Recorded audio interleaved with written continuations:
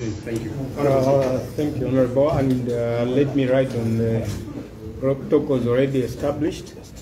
Colleagues, I think it's important. I'll not speak much, but I hope it's important that we appreciate where we are coming from as Parliament.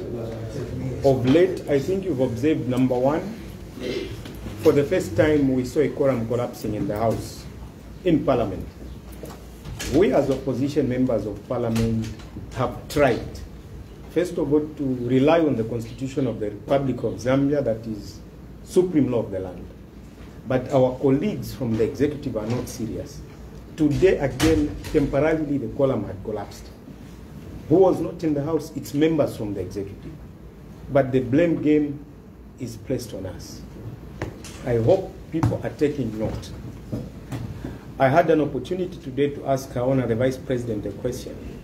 If Atosha's interest in that company that is mining Sujilite, on the floor of the House, she refused to declare whether she has interest or not.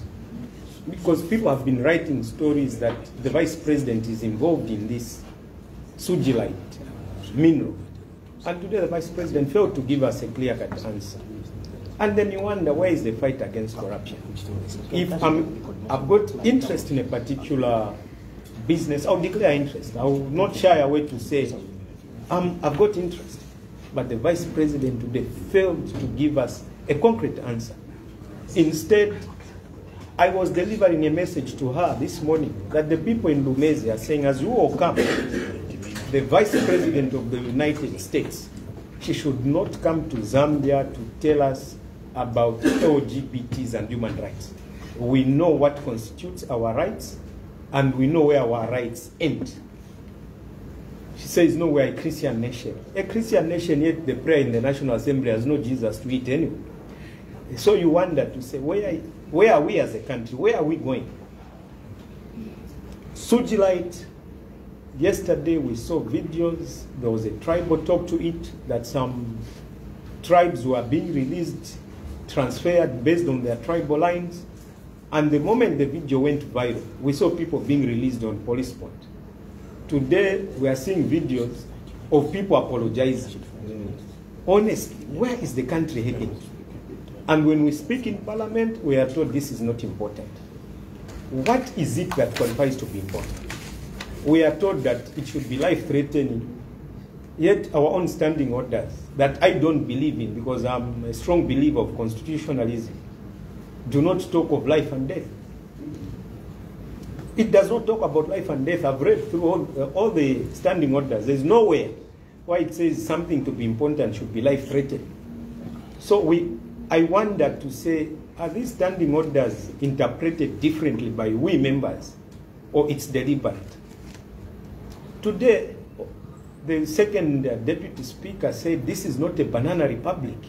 He has a constituency to represent. He's an ordinary member of Parliament like any one of us. Like any one of us. It's just a privilege that has been bestowed upon him to be the second Deputy Speaker of Parliament. And it's not a guarantee that he'll come back as a Deputy Speaker. The chances are extremely slim. That's a fact. It's a fact I'm stating here.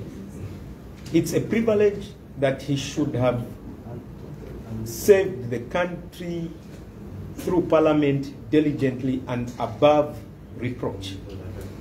The quorum collapsing just shows that members have lost confidence. Taking advantage of the press, leader of opposition, I must say, we the independents are the minority in the House. I'm disappointed with the Patriotic Front members.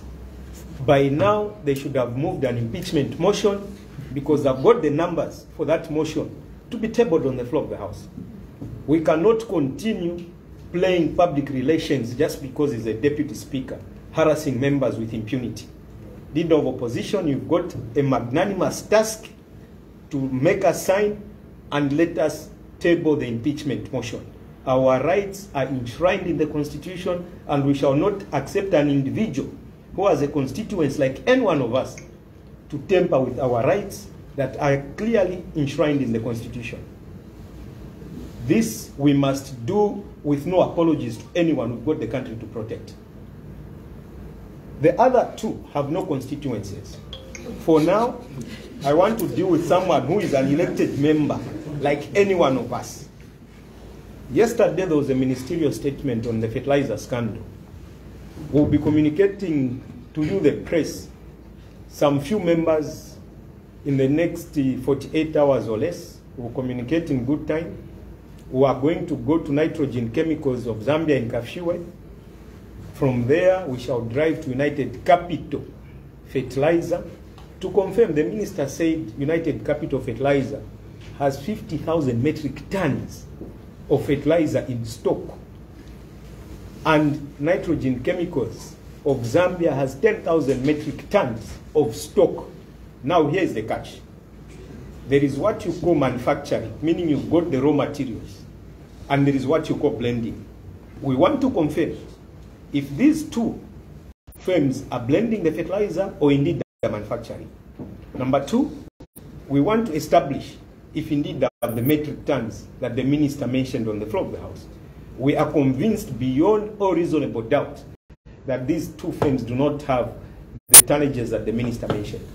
This is a stinking deal, it's corruption at play, and we are going to fight for the betterment of this country. No one is going to stand in our way. The minister gave us an olive branch using the floor of the House to go and inspect. And we'll invite you members of the press to escort us so that we establish if indeed we are dealing with angels as they claim to be. So in conclusion, there is no fight against corruption that is taking place. It is cheap talk at play. And we know next week, Tuesday, if the leader of opposition does not engineer a motion to impeach the second deputy speaker, we shall also declare our leader of opposition. Thank you.